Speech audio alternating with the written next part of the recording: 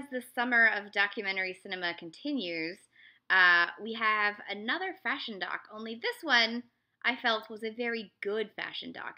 It did everything that I wanted the Vivienne Westwood documentary to do. It actually did it, and it felt true to the spirit of its subject. This is Alexander McQueen. The film is called McQueen. It's directed by Ian Bonhôte and Peter Ettedgui. I hope I pronounced their names right. It's about Lee Alexander McQueen, the designer behind the label Alexander McQueen. It shows his life, a little bit of his background before getting into fashion, but it shows how he started at Savile Row and then went to Italy and then eventually went to St. Martin's, and then how his collection from St. Martin's went forward, etc., etc. And I actually was always a really big fan of Alexander McQueen's work. I love things that are whimsical and dark and strange, and obviously his collections were always that. And I went to, believe it or not, I went to fashion school for a hot minute after I graduated from undergrad, and the director of my fashion school that I went to actually went to St. Martin's at the same time as McQueen, and he worked on the first 10 collections that McQueen did. So he was very well versed in McQueen's style, and also was inspired by St. Martin's. And so the school I went to actually did run itself very similarly to St. Martin's. Sometimes I regret dropping out. I love fashion, and sometimes I'm like, ugh, I can't draw a straight line. So you got to be able to draw a straight line. You can be as whimsical as you want, but you have to be able to draw a straight line. I just can't do it. So the film it uses archival footage of actual like 90s videotapes of like road trips and things with Alexander McQueen, plus interviews that he did with press at the time. It also talks with people who worked with him, including models and assistants and people who worked on his label, hairstylists.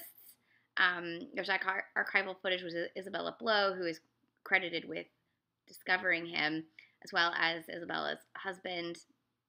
And you see the trajectory of him as someone who was young and hungry and passionate into someone who broke the mold and just shot so far into the stratosphere, and then got his way into working for Givenchy. Like, what? And then it follows him as he moves from that deal to selling his label to the Gucci group and becoming, this huge household name, all the while truly just being an artist at heart. You also see how the 90s club culture and people like Leigh Bowery really inspired the work that he did that seemed so revolutionary in the fashion industry, but was just a reflection of the culture of that time. So I thought that was really done well. It's organized in five segments.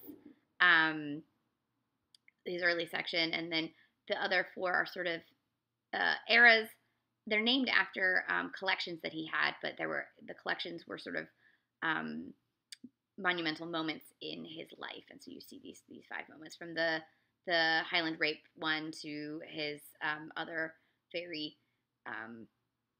marquee collections. He did 14 collections a year, but he has a handful of marquee collections. And then his final collection, and then how all of the aspects of his life led to him eventually committing suicide.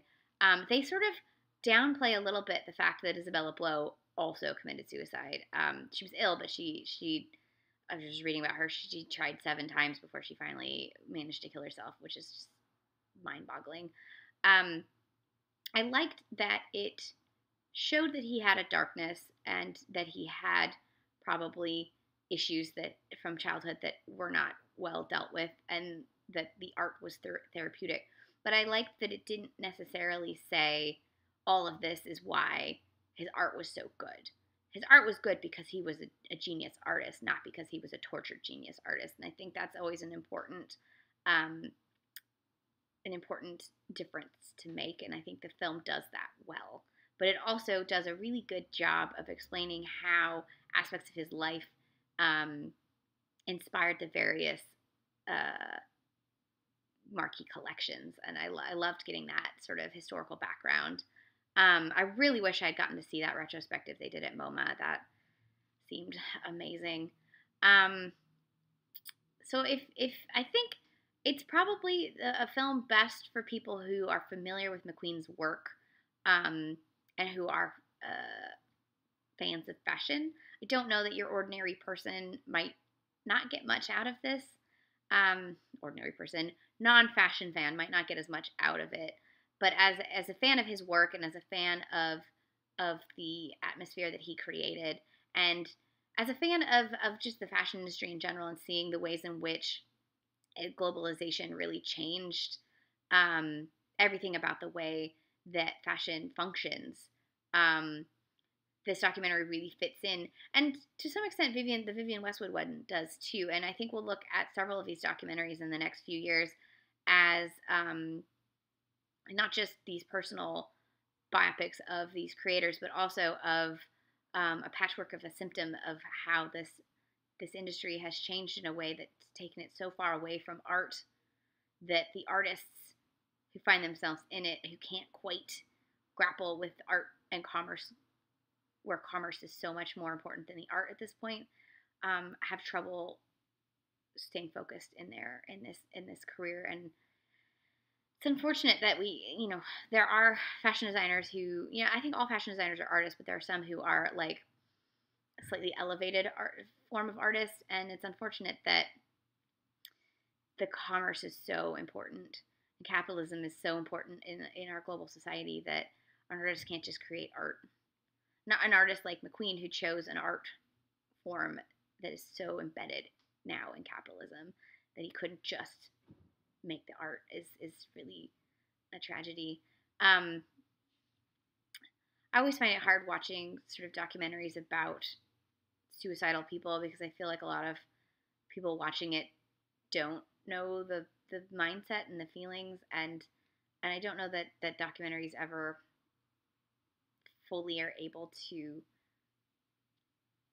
express what it's like to be under that cloud all the time, because it's a very different way of seeing the world. It doesn't mean, and we think of suicidal people as being, like all dressed in black and morbid all the time, and that's not the truth. And so then that's why we get so shocked when people we thought were like ray of sunshine commit suicide, and it's like, that's because your idea of what a suicidal person is not right. And we've had so many high profile suicides in the last like 10 years that I feel like I wish we did a better job of talking about it. But that's not really a diss on this documentary. It's just a fact of where we're at, fact of life. So this is McQueen. It's playing theaters around the United States right now. I think it's one of the best documentaries of the year, and definitely one of the best fashion documentaries I've seen in a long time. So definitely check it out.